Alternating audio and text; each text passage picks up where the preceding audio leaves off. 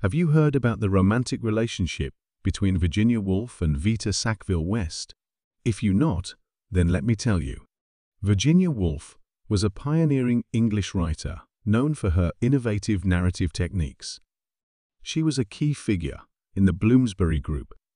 That was a group of associated English writers, intellectuals, philosophers, and artists in the first half of the 20th century.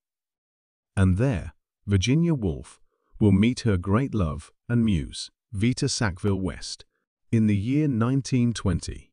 Vita Sackville was a poet, novelist, and garden designer known for her bold personality and unconventional lifestyle. She came from an aristocratic background, inheriting a vast estate in Kent.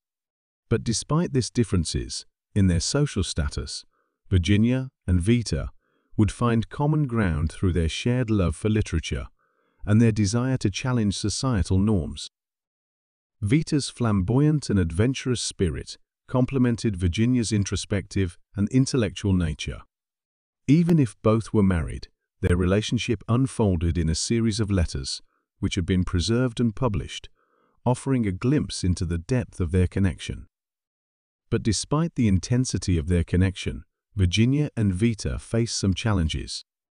Virginia, who struggled with mental health issues throughout her life, grappled with the pressures of societal expectations and the limitations imposed by her own mental state, and the societal disapproval of same-gender relationships added an additional layer of complexity to their love story.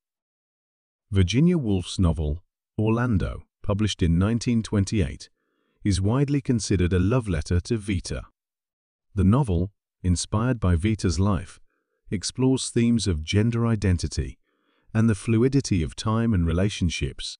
Through the character of Orlando, Woolf crafted a narrative that transcends gender boundaries and captures the essence of their unconventional love.